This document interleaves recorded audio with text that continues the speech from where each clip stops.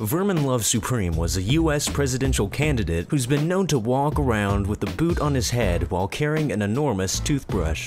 Vermin Supreme has made many promises to the public, but the ones that stand out the most involve a law requiring everyone in America to brush their teeth, research devoted to the concept of time travel, a free pony for every US citizen, and zombie apocalypse awareness.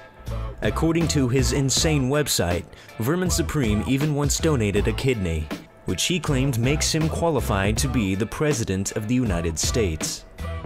Tennessee's Basil Marceaux has unsuccessfully run for office numerous times. The most recent of Basil's failed attempts was in 2010, when he tried to become the governor of Tennessee. Hilariously, during his election campaign, Basil Marceaux's website proclaimed, "Vote for me, and if I win, I will immune you from all state crimes for the rest of your life." And Basil's campaign platform not only included immunity from criminal prosecution in exchange for votes, but forbidding police from charging criminal suspects with anything but traffic violations, and plans to plant grass on vacant lots to sell for gasoline. The fact that Basil only had 3 teeth made it that much harder for him to get his message across to Tennessee's voters, and as a result, he finished with barely 1% of the vote. Have you ever looked at the White House and said, "Man, I wish there was a convicted felon running the country"?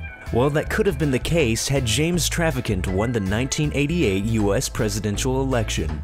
James Traficant was a member of the House of Representatives in Ohio, but was later expelled after taking bribes, filing false tax returns, and forcing state employees to perform chores on his houseboat. He served 7 years in jail and was released in late 2009. Plenty of celebrities have attempted to run for president, but Roseanne Barr actually filed with the Federal Election Commission in 2012 under the Green Tea Party. Barr's candidacy promoted mental health and meditation, but also promised to send Wall Street bankers to re-education camps or be executed by beheading.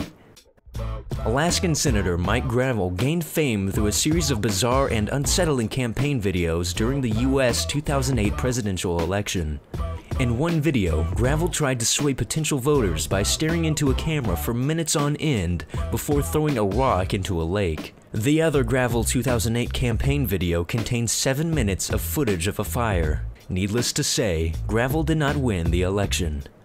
The Natural Law Party was formed in 1992, and for the entirety of its hilarious life as a political party, John Hagelin was their candidate. Hagelin claimed that the real answer to terrorism was transcendental meditation. He even said that the world's problems could all be solved if world leaders all sat together in a room and meditated. Unsurprisingly, he did not win the election. Jack Shepard ran for numerous political offices in the United States while living in Rome. Jack Shepard had to live outside of the United States thanks to an outstanding warrant for his arrest issued after he was accused of arson when his home was burned to the ground. Shepard told authorities that someone kicked in his bedroom door and threw fire in his room. And in 2008, Shepard ran for president while living as a fugitive, probably so he could use the presidential pardon on himself if he won.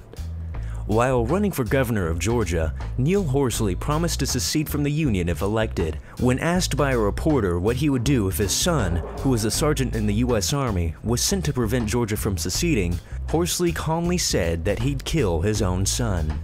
His other most insane moments include admitting on Fox News that he practiced bestiality as a kid, and his arrest while protesting outside of Elton John's house with the sign reading, "Elton John must die."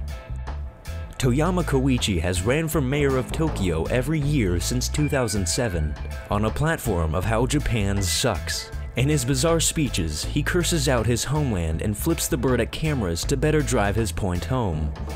Presidential candidate Jonathon Sharkey threw his hat into the ring representing the Vampires, Witches, and Pagans Party on several occasions since 2004. Jonathon the Impaler's platform is very tough on crime, as he believes that the prison system should be abolished and that criminals should be tortured and impaled. He also supports protecting the environment, but only because it pleases the goddess Hecate. We hope you all have a very happy Basil Marceaux Christmas. And if you enjoyed this video, be sure to like and subscribe if you haven't already. And we'll see you all in 2036 when I run for president under the top party official.